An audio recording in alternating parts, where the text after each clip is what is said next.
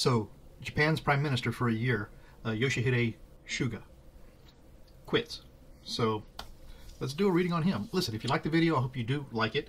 And please do subscribe if you haven't already. And thank you very much for watching. I truly appreciate it.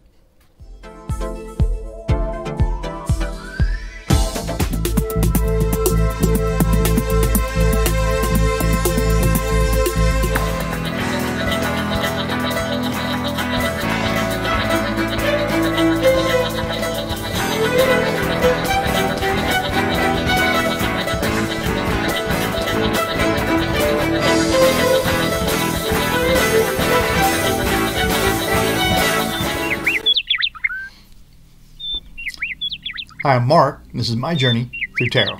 Come on.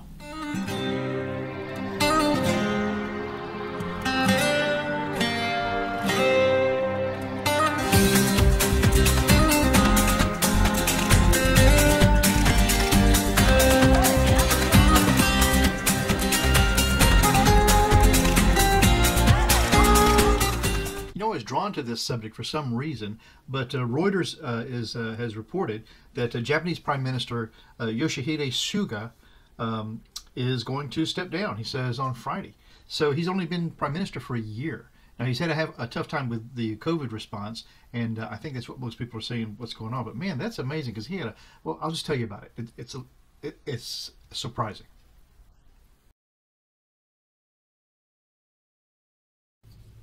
So I just know a little that I could wiki about the fellow, but he's amazing. I mean, I think it was 1948 is when he was born. And he was born to a family of rural strawberry farmers, you know? And so I think that means that they at least owned the land, or however that worked land. But so they were strawberry farmers. So it sounds like it's, you know, a rural, steady thing. Moved to Tokyo after graduation from high school. In 1973, he had attended night school for a Bachelor of Laws, choosing the cheapest university, and he worked in a cardboard factory for to pay that tuition. In 1986, though, he quit the cardboard factory for work on a House of Councilors election campaign. So that's in 1986. Now, in 1987, he was actually elected. He himself, was actually elected to the city council. And I don't know how old was he, but anyway, he was campaigning door to door on foot, which apparently was not usual, I suppose. He visited 30,000 houses. He wore out 6 pairs of shoes, and he pioneered giving speeches in front of train stations.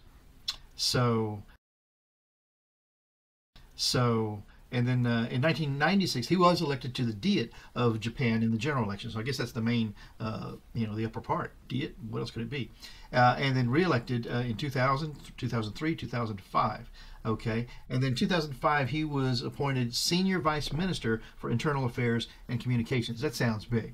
And then 2006, he was promoted to Minister of Internal Affairs and Communications and Minister for Privatization of the Postal Services. Wow, that's interesting. And Minister for the State for Decentralization Reform. Oh my God. And instrumental in Japan's hometown donation system, where taxpayers get deductions by donating to local governments. Okay, I don't know how it works over there. So 2009, his kind of street corner campaigning got him credit for keeping his seat in the general election. Okay, so kind of that guerrilla campaigning, I guess. And in 2011, he was appointed to the chairman of the LDP party of the organization and chair campaign headquarters. I don't know why that has such a long name, but then in 2012, he was appointed executive for acting secretary general of the LDP, and as a Diet member, is it Suga? Suga built a power base known as the Ganesha Group and was called the Shadow Mayor. So, 2015, Suga was criticized for encouraging Japanese women to contribute to their country by feeling like having babies. And 2019, he was sent to Washington with a meeting for Pence, and I know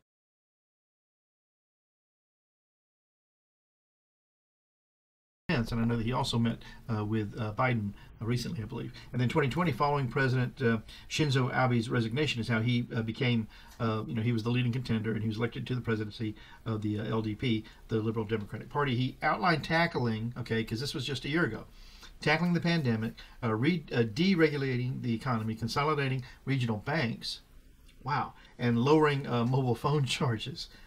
He implemented a visa program for unskilled foreign workers. Also, it attracted tourists, so that was all good. Plus, supported the Bank of Japan countering deflation. Announcing the new imperial era, he got the nickname Uncle Rewa. I guess Rewa has to do with the new imperial era. It must be the name in Japanese, giving him instant name recognition as a candidate for party leadership. So this is the Chinese tarot deck by, I don't know how to pronounce this, Wei Wulang. Perhaps you can see it there and make your own determination as to how to pronounce it. But this is by U.S. Games Systems. And I've had these cards for a bit, and I've been playing with them. And so I thought I'd just show you what we've got here. So they come in just a typical, little box. It's not anything to speak of, really. And the inserts in here are, again, what you typically find with cards. And the deck, the instruction pamphlet, is just a typical little instruction pamphlet with the typical suggestions in one language as to how to design the cards. So there. And but the cards themselves are pretty cool. I've enjoyed using them, and they're not hard to interpret. Now, this is a really neat design on the back. I don't know if you can see it, but it's got like a warrior here with their hands outstretched, and then all this going on, and another warrior upside down here. So that's the back. But then the cards themselves are really beautiful. They're good size, and the art is interesting, and they're very easy to read, even though they don't have the typical little signals that a lot of cards give you as to what this means and what that means, and you know what I mean. So there we go. So this is the Chinese tarot deck, and I like to spread them out like this for two reasons. One, if you're working with somebody, you can let them kind of spread them out this way if they're not comfortable with shuffling, and you really want them to get involved with all the cards.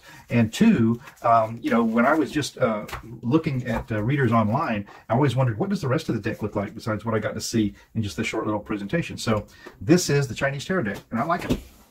I have to resign myself that maybe sometimes something I'm interested in pulling the cards on isn't going to be interesting to anyone else. So this might be one of those times. But this fella, Suga, what on earth? I mean, he came from strawberry farmers, okay? And then instantly, he went to made himself paid to go to college, and then instantly got into local government, and he's just a politician from the ground up, Japanese. Interesting. And then works his way all the way up to having been important in government for a very long time, taking over when the previous prime minister resigned for illness, I guess is what he said. So, yeah, and takes over the prime minister job right in the middle of a pandemic. And now he's quitting, still in the middle of a pandemic. That is something else. But, I mean, Japan has a history of going through prime ministers every year, except for the last prime minister who held it for quite some time. But let's see, what will the cards tell us about this prime minister? 6 cards. Look at that, 2, 3, 4, 5, 6. And I apologize for using Chinese cards. I know the difference, but I mean, it's the most Asian inspired thing I had. So don't we feel like when we see something Japanese or Chinese, we want to really feel as if we've gone to another land? Okay, so signify card for Yoshihide Suga. I hope I'm saying that correctly. 5 of coins is being left out in the cold. And that's just the truth of it. How is this fellow depicted here? I mean, because this card, this guy, really seems happy about his situation. And that's not what I would associate with this. So let's keep in mind the typical meaning is being left out in the cold. But this particular fella is very pleased with himself. It does seem to be quite a job that he's doing to keep all this going. It's almost like a circus sort of thing. He's riding this wheel, it seems like. This one is rolling along. He's balancing these up here. He's got one around his neck. He's smiling at us kind of wildly. So yeah, it seems like it is a difficulty of some sort, at the very least. So does that signify him now or where he came from? The challenge to that is the Heavenly Master, and the 5 is the Hierophant. So having risen to the very top of his government is what is the challenge to being left out in the cold. interesting. So I think this does indicate his meager, his beginnings, and then he became prime minister.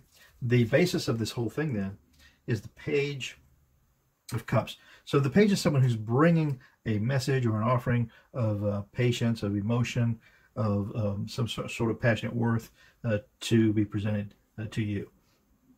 And that's who the Page is, on the knees. So the basis of this seems that he went into all of this with good intention, being a page of compassion almost. I don't know, you tell me. The past of this reading then is the Six of Swords, having moved out of troubled water. And these six swords women, as a matter of fact, or three swords women with six swords. That's very interesting. So certainly you won't have any trouble making their way. It's interesting that they're shown as women. I would think that even most cultures would feel that if these were three men, that would be an even stronger message. So what does that mean? The sky of this reading then is the Knight of Staves. So the knight is he's usually a warrior, but this is a wizened man. He's the knight of making these plans. And this fellow does look, I mean, he's really, his knowledge has been something that has rewarded him, and he looks very confident in whatever decision he's going to have to make. And that's, I guess, who this prime minister was. And then likely out of the whole thing is the Eight of Coins is still perfecting your craft. Look at that. I mean, you've got this fellow up here. He's pulling something either in or pushing it out of, pushing it into or pulling it out of this oven. So he's creating something here, firing something. This fellow is just working on his craft right here. And so, yes, so still working on his craft. And he's in his 70s. So that's very interesting. I'll go ahead and finish this off with 4 more cards. And I think this is more reading for me than it was for anybody else.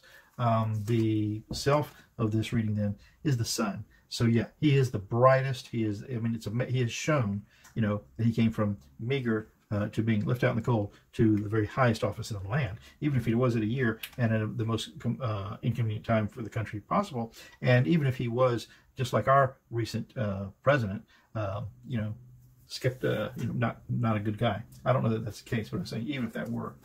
This is in the environment of the Nine of Coins. So the Nine of Coins is really having had everything you needed. So that's a shame that it would be burned so bright in light of really having everything you needed. In the hopes and the fears of this then are the Ten of Coins, which is again just showing you, look, happy family was completely possible here. And the outcome in his life then will be the Six of Cups, which is, oh, I can't remember what the Six of Cups are. The Six of Cups, I'm going to look on my cheat sheet over here because my mind has just gone blank. Any other time I just, oh yeah, of course it is. This is usually thinking about how things were in the past when everything was right and the family was good and things were moving the way we expected them to. So yeah, and you can see it, of course, if I just looked at the thing in his thought bubble. He's got 4 cups up here that he's remembering, and he's balancing what he's dealing with now, some splashes, and it's a careless kind of a thought-free dance. So yeah, so the likely outcome is that things will go back to what they were for him. I think he's going to have a comfortable life. He's probably going to be out of politics, but he's 70-something years old. So there we go. Well, thank you so much if you made it through that reading, and we'll try something else another day. I'm Mark, My Journey Through Tarot. Tomorrow's another day. Stop by. We'll do it again. Ciao for now.